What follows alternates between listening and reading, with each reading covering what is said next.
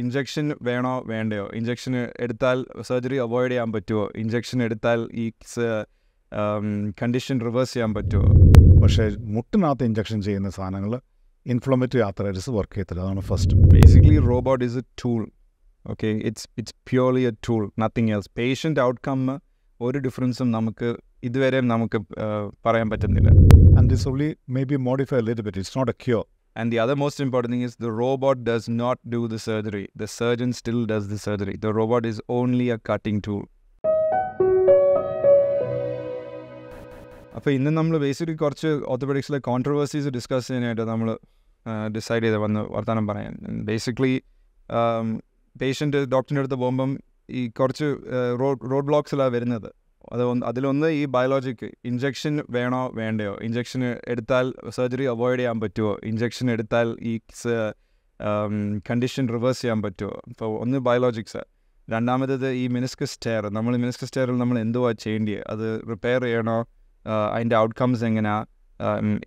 I think ഒരു spectrum of surgeries ഇപ്പോൾ available ആണ് ഈ മെനിസ്കസിന്. ട്രാൻസ്പ്ലാന്റ് വരെ എത്തിയിട്ടുണ്ട് നമ്മൾ.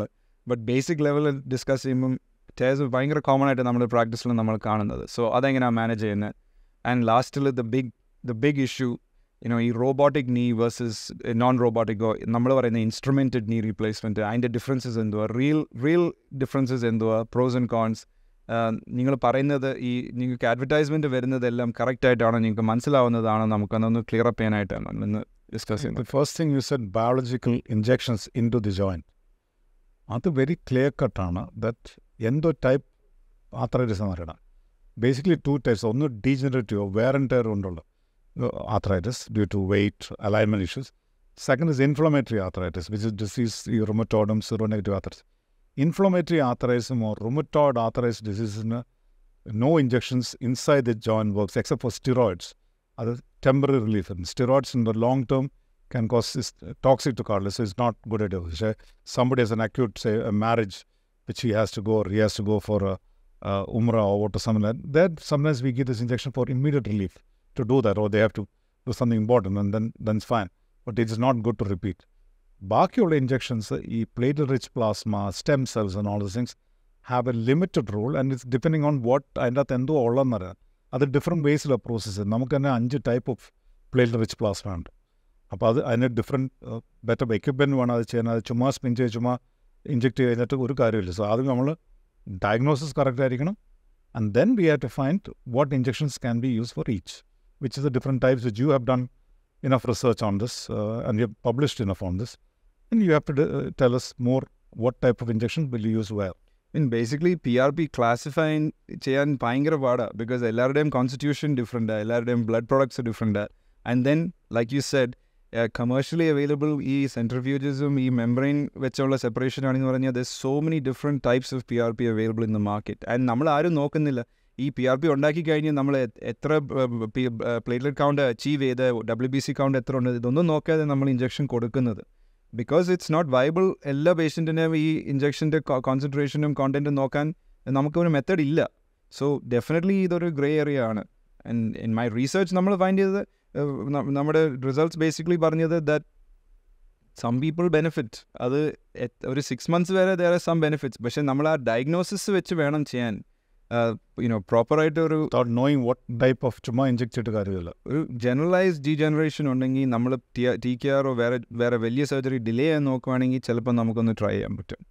ബട്ട് അത്രയും ഒരു ചെറിയൊരു No, absolutely not a cure. So ഇതിൻ്റെ എഫക്ട് ബേസിക്കലി കെമിക്കൽ മോഡുലേഷനാണ്. സോ തേയ്മാനം കൊണ്ട് you have a mechanical issue which you can't be corrected by any injections, and the secondary effects of chemical changes ആണ് ഈ biologics, if at all you can modify. Yeah. And I think which are different types. Yeah, and I think it's a patient-ഉം ഡോക്ടറും എടുക്കേണ്ട ഒരു ഡിസിഷനാണ്. Doctor ശരിക്കും പേഷ്യൻറ്റിനോട് പറയണം ഇത് നമുക്ക് delay ചെയ്യാൻ ഒരു if at all നമുക്ക് ഡിലേ ചെയ്യാനായിട്ടുള്ള ഒരു strategy. Saying it depends on what is in your soup. The PRP ഓരോ സമയത്ത് എടുക്കുന്ന you told me even the right elbow and the left elbow എടുത്താലും ഡിഫറെൻ്റ്. രാവിലെ എടുത്താലും വൈകിട്ട് എടുത്താലും so many variations. So you're only basically trying to postpone or delay things if at all it works. It is not a cure. It's very clean. Only agreement is it's safe. നമ്മുടെ സ്വന്തം blood ആയതുകൊണ്ട് ഇതുവരെ ഒരു publication വന്നിട്ടില്ല ഭയങ്കര infection വരില്ല. സ്റ്റെറൈലായിട്ട് കൊടുക്കുവാണെങ്കിൽ there's been no adverse effect ആയിട്ട് അവരൊന്നും റിപ്പോർട്ട് ചെയ്തിട്ടില്ല. അതുകൊണ്ട് വെച്ച് it's being used very റാമ്പൻ്റ്ലി. And I think all forms of medicine, dermatology, dentistry എല്ലാവരും ഉപയോഗിക്കുന്നുണ്ട്. ബട്ട് നമ്മുടെ സിറ്റുവേഷനിലേക്ക് വരുമ്പം ഒരു പ്രോപ്പർ ഡയഗ്നോസിസും ഇമേജിങ് ഇല്ലാതെ ഉപയോഗിക്കുന്നത് ഈസ് ഡേഞ്ചറസ്. അപ്പം നമ്മൾ ഈ ഇൻഫ്ലമേറ്ററി മാർക്കേഴ്സിനെ ബ്ലോക്ക് ചെയ്യാൻ വേണ്ടി ഈ ഇൻ്റർലൂക്കിൻ 1 റിസപ്റ്റർ ആൻറ്റഗണിസം പറഞ്ഞ ഉള്ള PRP ഇല്ലേ? I think that is definitely more beneficial. At least that part of the injection is regulated. So നമുക്ക് ആ interleukin 1 antagonist ആ റിസപ്റ്ററിനെ നമുക്ക് പോയി ബ്ലോക്ക് ചെയ്യാൻ പറ്റും. ആ ഒരു കോമ്പിനേഷൻ PRP ആണെങ്കിൽ നമുക്ക് ആ റിസപ്റ്റർ ബ്ലോക്ക് ചെയ്ത് കുറച്ച് ഇൻഫ്ലമേഷൻ ഡെഫിനറ്റ്ലി താഴെ കൊണ്ടുപോകാൻ പറ്റും. And I think going personally, we've used it on my mum, and she's shown quite a lot of benefit with that, alongside with physiotherapy and weight reduction. But so single most modifiable thing in Thaymanum is weight reduction and muscle strength. Absolutely. So strengthening muscles and weight reduction is the Bakela secondary supportive to prevent further arthritis. And alignment issues ഉണ്ടെങ്കിൽ alignment ഇഷ്യൂവും correct ചെയ്യണം. പിന്നെ ഈ നീ ഒരു ഓർഗനാണല്ലോ, നീ പല സാധനങ്ങളിലെ ഈ meniscus ടെസ്, ഈ സഡൻ ഓൺസെറ്റ് ബീങ് ഞങ്ങൾ ചിലർ കാണുന്നുണ്ട്, 50 വയസ്സും 60 വയസ്സുള്ളത് കുഴപ്പമൊന്നുമില്ലായിരുന്നു, സഡൻലി ഒരു ഷാർപ്പ് പെയിൻ വരുന്നു, അത് കഴിഞ്ഞ് റെസ്റ്റ് പെയിനും തുടങ്ങുന്നു. അങ്ങനെയുള്ള മെനിസ്കൽ ടെസ്റ്റിന് എന്തോ what do you think they should be? ഇത്രയും നാളും 30 years ago നമുക്ക് കുറേ prominent surgeons ഉണ്ടായിരുന്നു, and they became famous ഈ മെനിസ്കസിനെ വെറുതെ കട്ട് ചെയ്തെടുത്ത് കളയുമായിരുന്നു. And even instruments were named after them. Major data registries were, basically flourishing on the fact that meniscus something, you just remove the meniscus. Other maybe over the last 20 years, partial meniscectomy became a big fad where you only remove korcha meniscus matra eduthu kalayo. And then other namukku ippum kore techniques vanditundu where you can do meniscus repairs. And over the last 20-30 years, different companies have come with different devices, and ippum namukku korchude different materials under the stitch cheyan. But basically meniscusum, all these tissues and compressive forces കൊടുത്താൽ അവർക്ക് യോജിക്കാൻ കുറച്ചുകൂടി healing potential വരും. And ഈ കംപ്രഷനും കൂപ്പ് stresses എന്ന് പറയുന്ന ഒരു ഫോഴ്സായി ഈ മെനിസ്കസ് കോമ്പാറ്റ് ചെയ്യുന്നത്.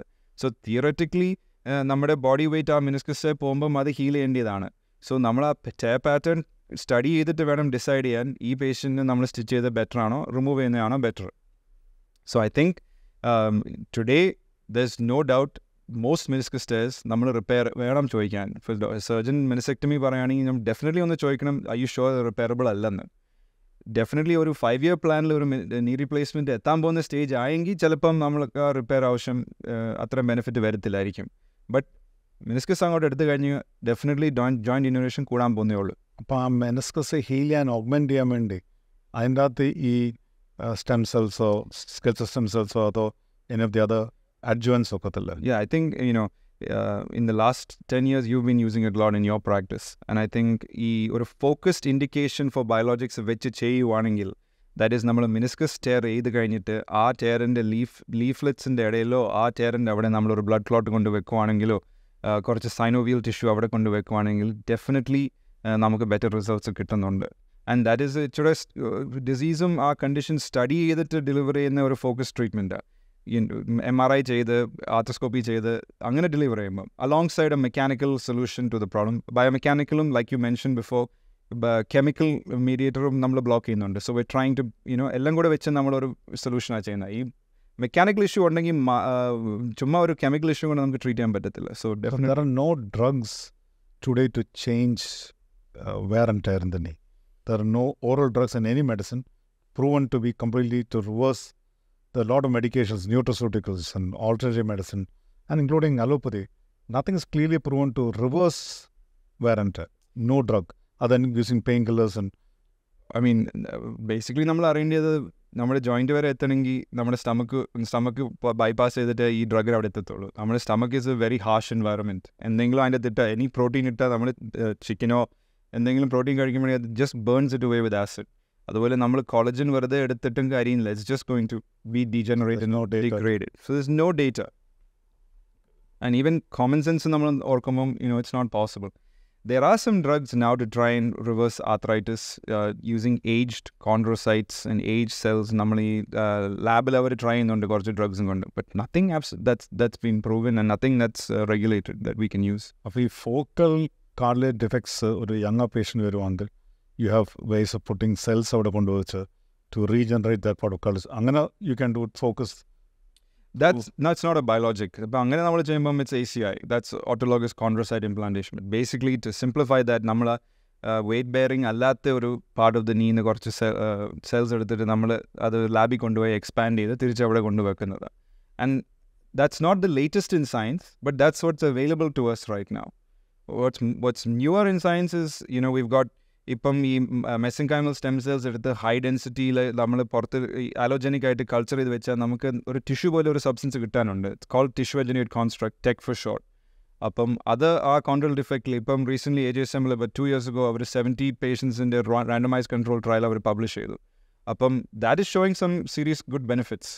സോ അതിൻ്റെ ഇത് സെൽസ് എടുത്ത് നമ്മൾ കൾച്ചർ ചെയ്തിട്ട് മൾട്ടിപ്ലൈ ചെയ്തിട്ട് ദെൻ ഒരു സ്കാഫോൾഡ് കൊണ്ട് ഡെലിവറി ആണ്. അത് തന്നെ ഒരു സ്കാഫോൾഡ് ആവുന്നത് ബിക്കോസ് അതിന് ഭയങ്കര ക്ലോസ് ലെയർ ആയിട്ട് അതിനെ കൾച്ചർ ചെയ്യുന്നത്. So and the beauty of that treatment is it will not be autologous, അത് അലോജനിക്കാണ്. അപ്പോൾ so where is being done? When I was working in Osaka, 1 year I was in Osaka. That time they were the lab and the group I was working with, avara e-cell therapy develop ചെയ്തു. Off the shelf allogenic cells വരുമെന്ന് പറയുന്നുണ്ടല്ലോ. There are some companies.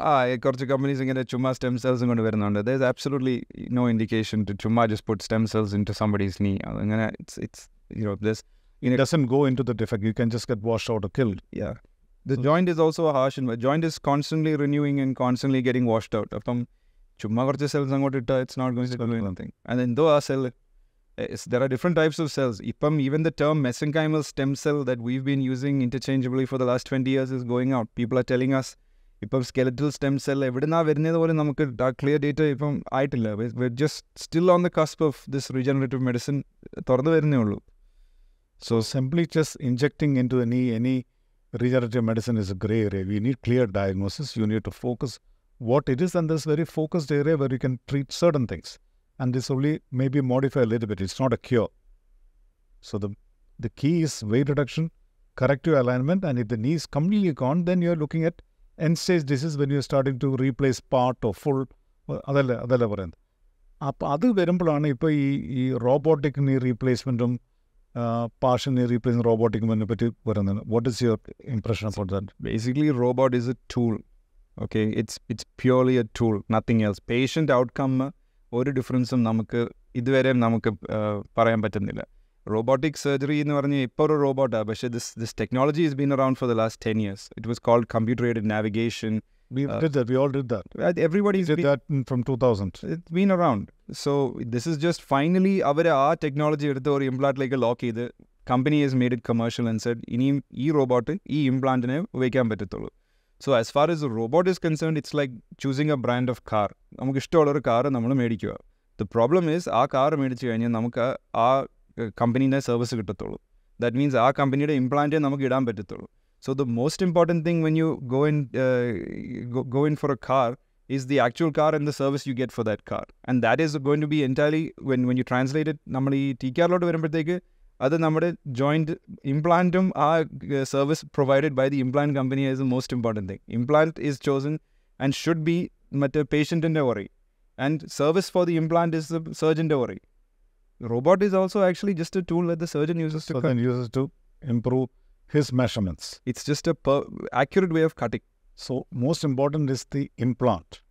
ഇടുന്ന implant അതിൻ്റെ ഉണ്ട് ലോഞ്ചിറ്റിയും അത് correct ആണ്. The robot is a tool just to help you keep it in the place where you plan. So surgeon ചെയ്യാൻ വേണ്ടി.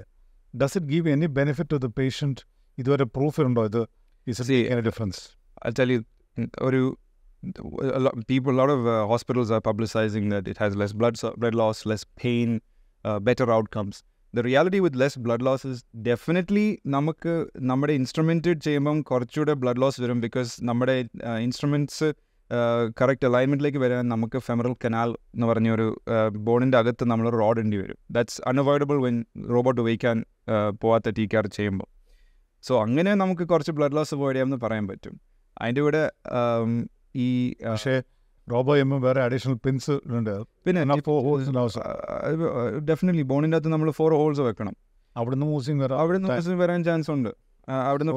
During surgery, blood loss and immediate post-op may be slightly less. And I would stress രണ്ട് മുട്ടും ചെയ്യാൻ പോവാണെങ്കിൽ robot is better because embolism chance ലെസ്സാണ്. ഈ road കനാലിനകത്ത് പോകുന്നില്ല. So definitely embolism chance less. So bilateral that's both knees ചെയ്യാൻ പോവാണെങ്കിൽ ഒറ്റ സമയത്ത് ചെയ്യാൻ പോവാണെങ്കിൽ റോബോട്ട് മേ ബി ബെറ്റർ. അങ്ങനെ. ബട്ട് നമുക്കതൊരു ടൂളാണ്. വി ക്യാൻ പ്ലാൻ എത്ര കട്ട് ചെയ്യാൻ പോകുന്നത്, ഇംപ്ലാന്റ് ഏത് പൊസിഷനിലാണ് വെക്കാൻ പോകുന്നത്. ആൻഡ് ഇപ്പം ഓവർ ദ ലാസ്റ്റ് 10 years നമ്മളോട് ഡേറ്റ ഷോയിങ് അസ് ദാറ്റ് ഈ ഇംപ്ലാന്റ് നമ്മൾ വേറെ പൊസിഷനിലേക്ക് ആക്കി കഴിഞ്ഞാൽ ചിലപ്പം കുറച്ച് ബെനിഫിറ്റ് പേഷ്യൻറ്റ് ഫീൽ ചെയ്യും. ബിറ്റ് മോർ നാച്ചുറൽ നീ നമുക്ക് റീകൺസ്ട്രക്ട് ചെയ്യാൻ പറ്റും. കിനമാറ്റിക് അലൈൻമെന്റ് വേണ്ടി kinetic alignment, functional alignment, reverse kinematic alignment. These are basically on the hunt for the perfect anatomy. We still haven't got it. We still don't know what the differences are. But നമ്മളെല്ലാവരും ഇച്ചിരി patients in Kerala Asian population എല്ലാവരും ഇച്ചിരി വളഞ്ഞ നീയാ വാരസ് നീയാ നമുക്കുള്ളത്. So may be എല്ലാവരും straight ആക്കണ്ട, എല്ലാവരും നീ ദാറ്റ് ദേ വർ ബോൺ വിത്തിലോട്ട് പോവുകയാണെങ്കിൽ കുറച്ച് ആ ദേ still need to maintain some. So that is what we've been doing for quite some time. But the robo might help you to put that in numbers. At the end you can see നമുക്ക് ഇത്രയും വാരസോ ഇത്രയും വളം നമ്മൾ. But your data which you worked with the different 5 robos you told me, has it showed any difference that it makes other measurements? Absolutely not.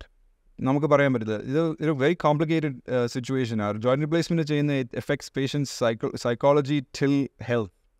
So it's very complicated. നമുക്കത് ഒരു outcome ആയിട്ട് നോക്കാൻ തന്നെ it's A difficult thing. But എല്ലാ രീതിയിലും നോക്കിയിട്ടും in the British registry, the Australian registry, smaller trials, smaller studies, അവർക്ക് prove ചെയ്യാൻ പറ്റുന്നില്ല that there's a benefit in terms of outcome, how much longer it lasts, all of that. The things that matter for outcome definitely boil down to implant design and how well it's fixed, how well the implant has been put in there. The OT, the operation theatre, quality of the theatre. I mean, the one thing, if there was one thing I wish for every patient is no infection.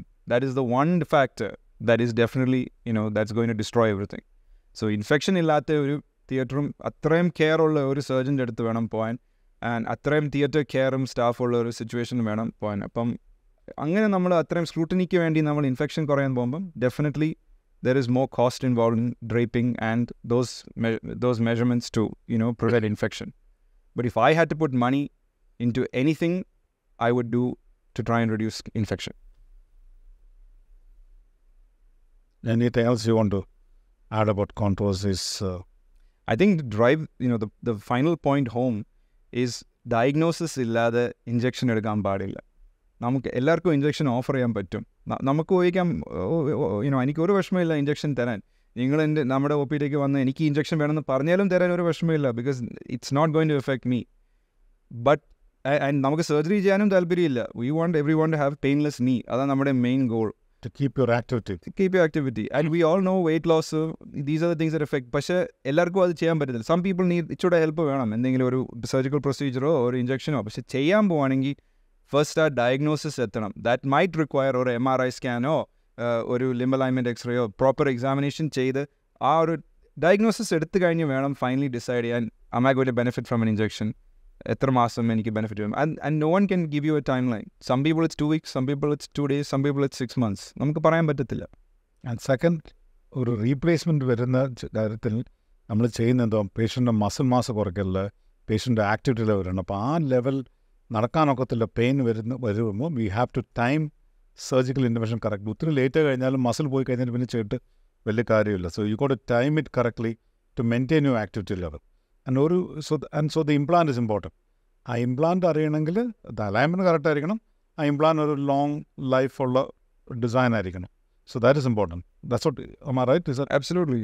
I mean, it's the biggest problem that we face on the Temanava, but muscle loss and sarcopenia, osteoporosis, these are the main, and these are all aging disorders. നമുക്ക് ആർക്കും escape ചെയ്യാൻ പറ്റാത്ത disorders ആണ് ഇത്.